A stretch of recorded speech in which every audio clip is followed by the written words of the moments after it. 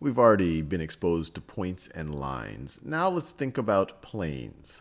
And you can view planes as really a flat surface that exists in 3 dimensions that goes off in every direction. So for example, if I have a flat surface like this, and it's not curved, and it just keeps going on and on and on in every direction. Now the question is, how do you specify a plane? Well, you might say, well, let's think about it a little bit. Could I specify a plane with one point right over here? Let's call that point A. Would that alone be able to specify a plane? Well, there's an infinite number of planes that could go through that point. I could have a plane that goes like this, where that point A sits on that plane. I could have a plane like that. Or I could have a plane like this. I could have a plane like this, where point A sits on it as well. So I could have a plane like that, and I could just keep rotating around A. So one point by itself does not seem to be sufficient to define a plane. Well, what about 2 points? Let's say I had a point B right over here. Well, notice the way I drew this, point A and B, they would define a line. For example, they would define this line right over here.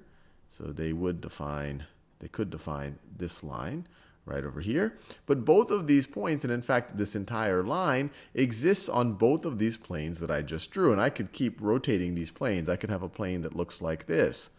I could have a plane that looks like this, that both of these points actually sit on. I'm essentially just rotating around this line that is defined by both of these points. So 2 points does not seem to be sufficient. Let's try 3. So there's no way that I could put, well, let's be careful here.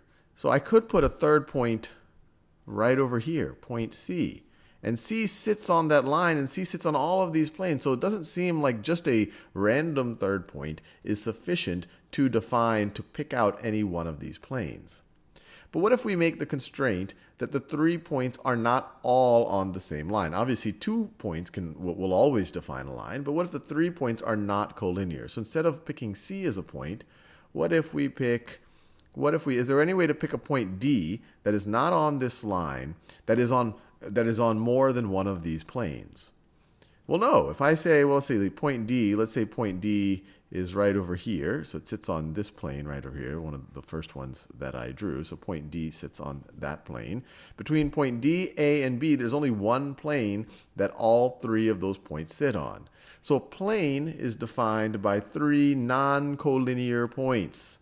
So D, A, and B, you see, do not sit on the same line. A and B can sit on the same line. D and A can sit on the same line. D and B can sit on the same line. But A, B, and D does not sit on. They are non-collinear. So for example, right over here in this diagram, we have a plane. This plane is labeled S. But another way that we can specify plane S is we could say plane, and we just have to find 3 non-collinear points on that plane. So we could call this plane AJB, AJB. We could call it plane JBW, plane JBW. We could call it plane, and I could keep going, plane WJA, WJA.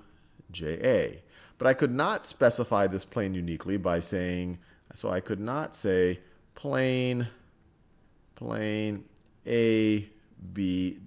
And the reason why I can't do this is because ABW are all on the same line, and this line sits on an infinite number of planes. I could keep rotating around the line just as we did over here. It does not specify only one plane.